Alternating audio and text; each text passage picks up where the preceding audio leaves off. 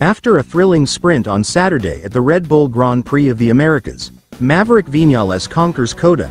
He takes a historic victory in Austin and back home with the maximum point from America's Grand Prix.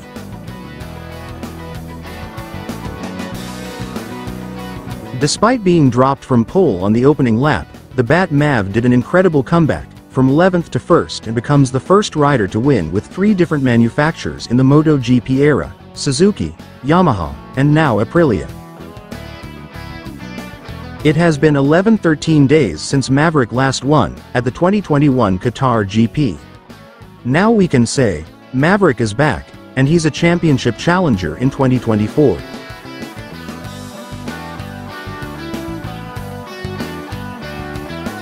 While Pedro Acosta made a career-best second place in Austin, on Saturday, he took his best sprint result yet, P4, and became the youngest rider to take second podium in the main race. Just crazy boy.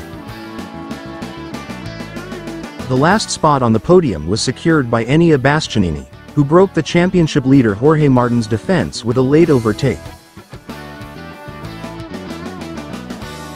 The reigning world champion Francesco Bagnaia was 5th after a tricky race, while 7-time CoTA winner Marc Marquez crashed out of the lead on lap 11.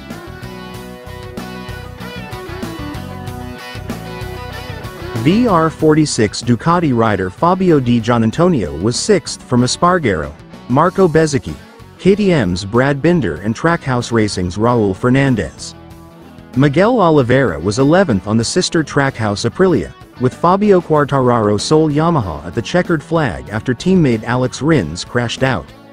Miller faded dramatically to 13th after his early podium charge, with Tech 3's Augusto Fernandez and Gresini's Alex Marquez, who crashed on lap 11, securing the final points.